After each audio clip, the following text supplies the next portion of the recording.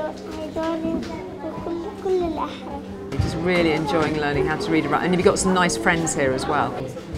Yeah, it's good fun. Well, thank you very much. Shukran, thank you very much. That's brilliant. There we go.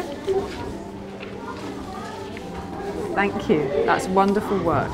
So it's been amazing to come here to meet little boys like this who are getting to learn how to read and write at this special centre in South Beirut. There are a lot of children packed in here today that otherwise wouldn't be getting any sort of education, and it's been amazing to see this week as we've travelled across Lebanon just to see what sort of work CAFOD and Caritas are doing for children like these, sometimes in urban centres like this one in South Beirut, sometimes right up in the mountains. They're just finding ingenious, smart ways of supporting these Syrian refugee children to make sure they can get to a classroom, that they've got the right equipment, that there are teachers, and that they can feel safe and happy and begin to learn, because they've missed out on so much during all the months and years some of them have spent away from their homes. So it's really lovely to meet children like this and to see CAFOD's work in action.